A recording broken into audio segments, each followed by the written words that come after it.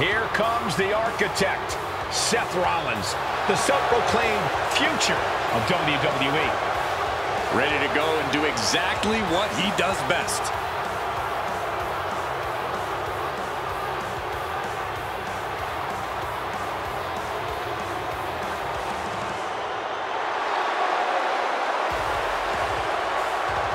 And his opponent, representing the Authority, from Davenport, Iowa, weighing in at 217 pounds, Seth Rollins. And what's interesting about this, it's really a battle between two of the most devastating moves in WWE today. Rollins' stomp and Orton's RKO. Well, historically speaking, you want to give the edge to Randy Orton because the last time Rollins tried to deliver a stomp to the Viper, he received one of the greatest RKOs in history.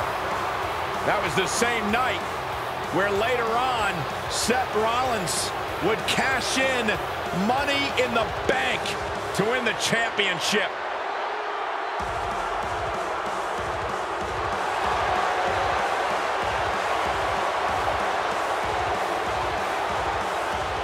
Carrying the weight of this company on his back, Rollins refuses to crumble under the pressure. In fact, he thrives on the pressure. He wants to be the guy. He believes it's the time the torch is passed.